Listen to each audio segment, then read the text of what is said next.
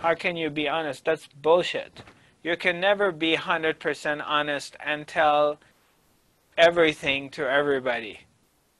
Anything they ask you. As Monica mentioned earlier, she brought up the word white lies. You know, how can you be honest all the time? You have to be very stupid to be honest all the time. That's not a sign of being smart. That's a sign of stupidity. Because if you're honest all the time, you probably won't live very long, or you cannot make it. Of being honest 100% all the time, I don't know of one person in my life that is honest 100% all the time. Not even a person. No one.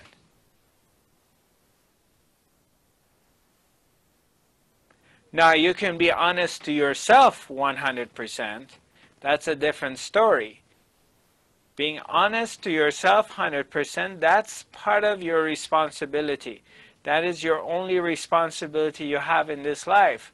But you don't have a responsibility to be honest 100% to other people, because it's almost impossible. And I'm going to use an example.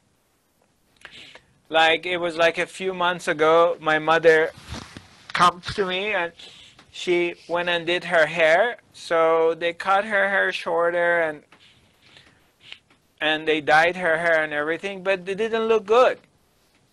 It didn't really look good. She looked much better without it. And she comes to me and says, Zarathustra, how do you like my hair? She's smiling, she's glowing, she's very happy. And I'm not going to tell her, Mom, you look like shit. I'm telling her, I see her and I'm a little bit shocked. And I say, oh yeah, Mom, you look great. You look great. I don't have it inside me. I can't break her heart. She's over 90 years old.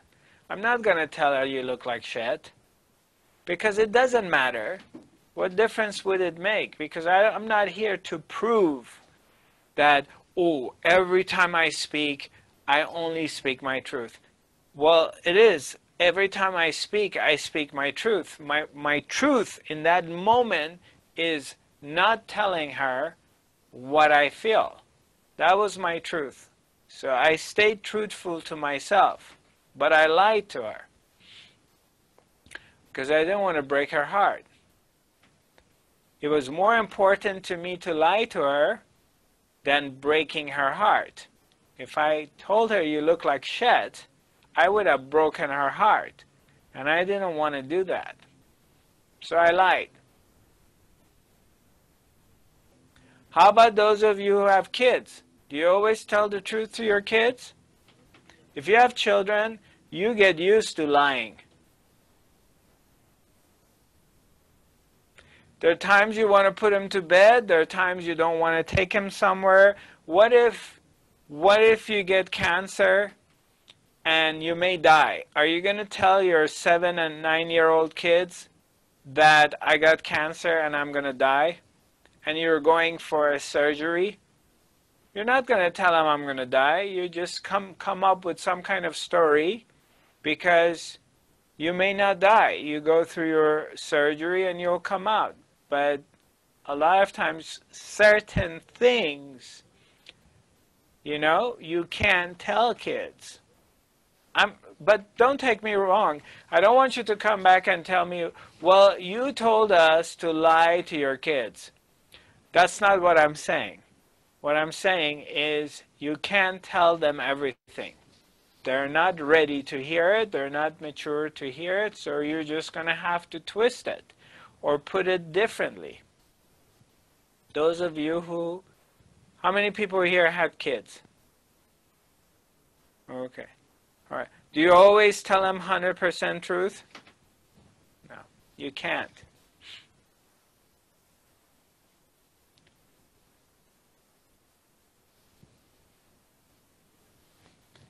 So everything, it's God. You have to check in with yourself and see where you're at with it. Especially the more conscious you become, the more aware you become, you look in here. You check in with yourself to see if it's okay or it's not okay. Am I all right with this? And maybe you were all right with that kind of a behavior for years, but you're not all right with it anymore. Then you make adjustments.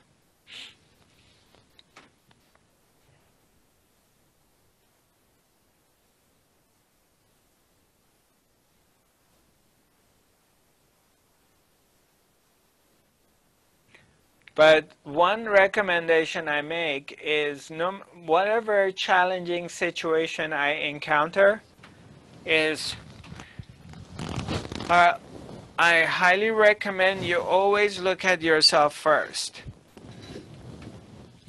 Because we have been trained and brainwashed to put your finger on other people and put our finger on government, put our finger on the city, on the environment, on education, whatever it is. We're putting our finger on other people. And this is wrong, that is wrong, da-da-da-da. So, but what I've learned is always look at myself. Always look at myself. What is it that I'm not doing right? What is it needs to change? What is it that I'm not looking at? I'm not paying attention to? What kind of unconscious behavior do I have that this situation keeps reoccurring and I need to check it out? So that's where you want to start with. And not in a very analytical way, not in a way that you beat yourself up. No, just in a cool way. Just take a look and do a diagnostic check of yourself. Is there something I'm not looking at? Is there something I'm not paying attention to? Is there something I need to learn? And then you see if there is or not, if you're really honest with yourself. And then you can bring your attention on the other person and see what is it you don't like that you need to share with them. I would just like to add, it's not that important in and of itself, but we're moving into the political situation for the next 3 months or whatever. So we're all going to get bombarded morning, noon, and night.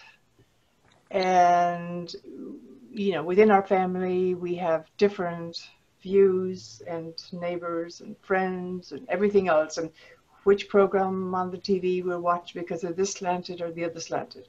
I know it's not as important as perhaps a relationship within, you know, within the family or something with kids, but I mean, we're all going to be exposed to it. So it's a great playground to practice in for all the good points you have made, you know, to remain like the observer, as it were, the witness observer in our own consciousness, and listen to if it's an opposing view or even if it's the same. You know, it's a lot of chatter, a lot of wasted energy. It'll be what it'll be. And life goes on with pluses and minuses. No matter who goes in or who wins the election, there's always pluses and minuses. So it's a good place for us perhaps just to practice